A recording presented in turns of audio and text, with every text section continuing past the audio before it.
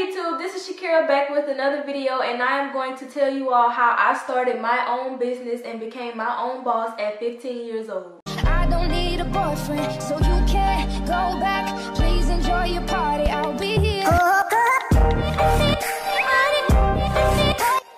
If you're looking to start a business, this is the perfect video for you because I am only 15 years old and I have started my own business and it is flourishing already. And I'm just gonna tell you guys how I got into the process and some of the difficulties I had along the way, and I'm just gonna be talking to you guys on how you can do it yourself. The first thing I had to do, and what you will have to do too, is figure out what you want to sell.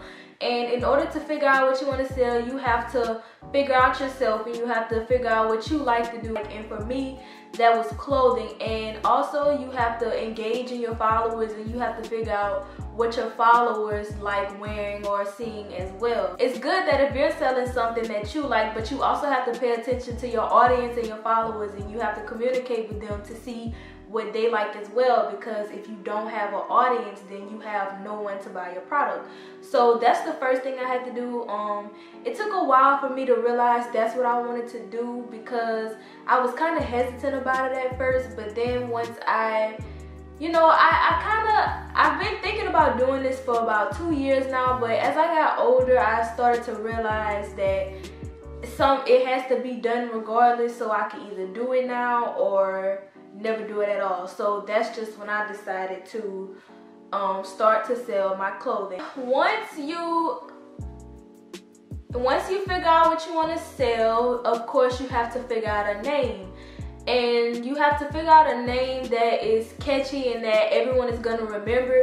It's okay to have a longer business name, but it's better if you keep it short and simple. Also make sure that it's unique in your own way to where it's easy for people to remember that it's yours. Just figure out a good name for your company and make sure that it's unique, and try not to mimic other big companies. Try to make something up of your own, because that's what is gonna make people remember you. If you're different and it's unique, then people are going to remember that it's your business, and they're gonna eventually go to your page to see, what your business is about. And then once you figure out the name that you want for your company, you also have to get into your colors.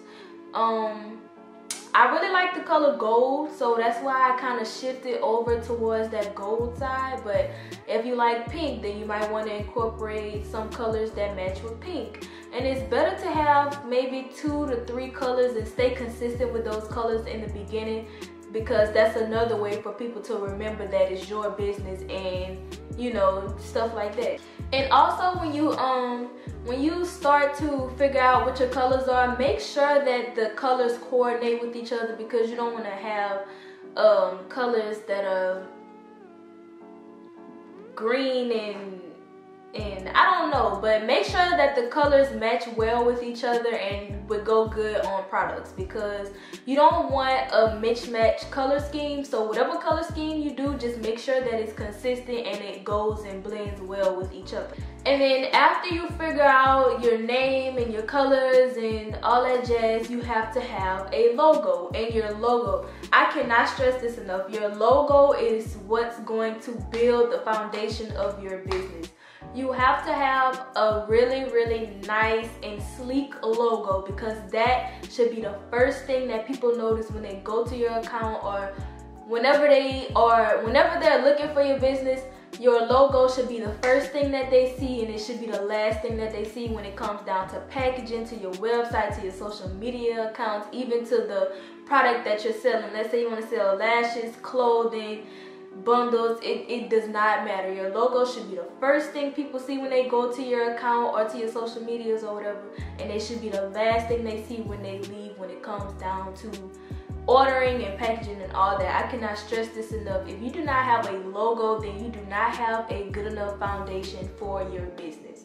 So if you're trying to start a business, then you need to make sure you have a nice and sleek logo. I cannot stress this enough. Please, I repeat, please have a logo for your company. That is the most important thing when it comes to marketing and when it comes to selling your product, a logo. So if you don't remember anything from this video, make sure you remember to have a good logo. And once you have your logo, you want to, of course, make your social media accounts to, you know, get your name out there before you start selling your products. Because like I said earlier in this video, if you don't have an audience, then you have no one to sell your products to. So make sure that you're you know, interacting with your followers, making social media accounts for your business so that people know where to go when they're getting ready to purchase the products or place an order. The hardest part for me when I was getting into selling my clothing was finding a good vendor.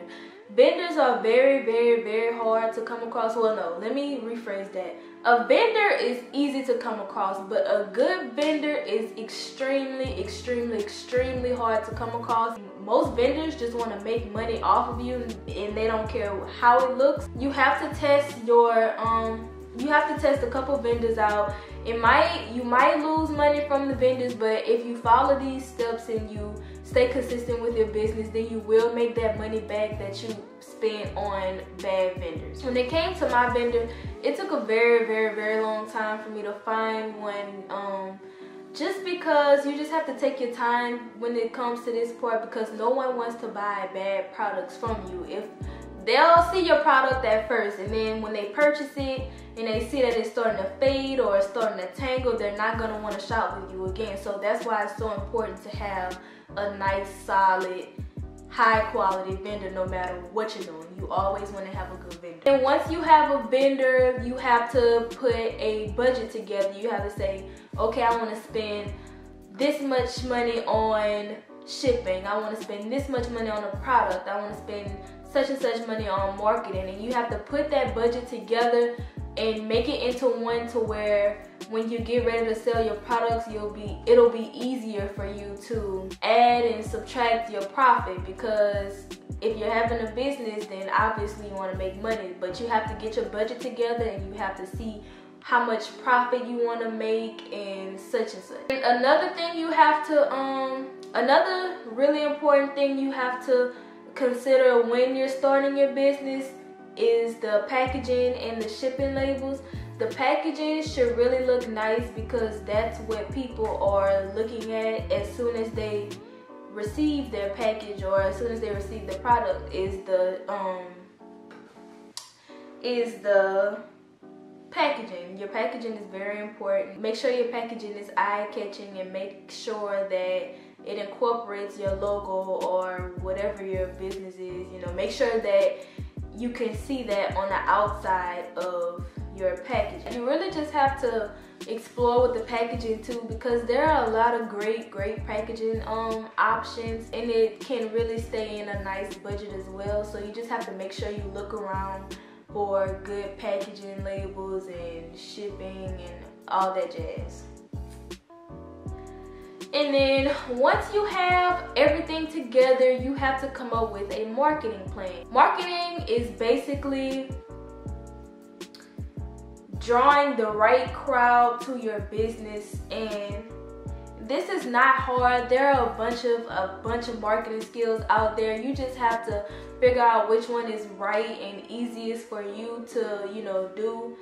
But once you get your marketing together and you get your logos and your packaging and your right vendors, you should be good to go for your business. I don't know everything about starting a business, but this is what I did and this is what really helped me, and now I am very successful with my business.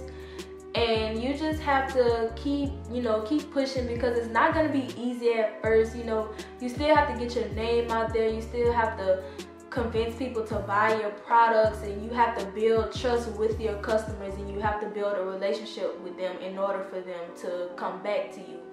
But I think I'm gonna stop this video here. If you want me to go more in depth on how I started my business, just let me know down in the comment section below. Make sure you like this video and don't forget to subscribe to my channel. Peace.